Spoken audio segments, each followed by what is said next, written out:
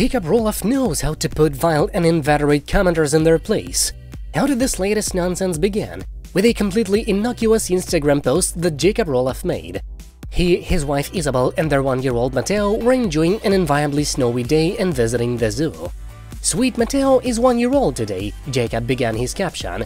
"Perfect snowy day at the zoo, with almost no one else there." Jacob also talked about how their excited toddler is developing and getting more and more confident walking every day. Sweet, sweet, sweet boy. It's all lovely, isn't it? It is, unless of course you're a malicious person.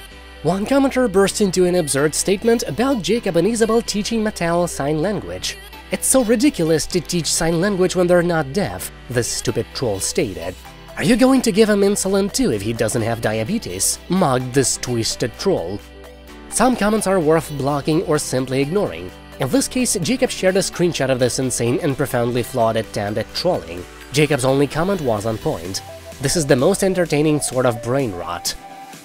So, first of all, I must point out the most obvious flaw in this troll's thinking, if you can even call it that. While knowing sign language is an intrinsic boon to more people, there are other reasons for infants to learn sign language. Sign language can help develop motor skills, language skills, and communication at an early age. Speech therapists who help children with problems such as delayed speech development or selective mutism often teach sign language. It helps stimulate the same brain parts as other languages because it is a language. Sign language, on the other hand, can be a vital tool. So far, I am still determining the reasons why Jacob and Isabel taught sign language to Mateo. Although I don't need to, it doesn't really matter. Thanks for tuning in, guys. Be nice to other people.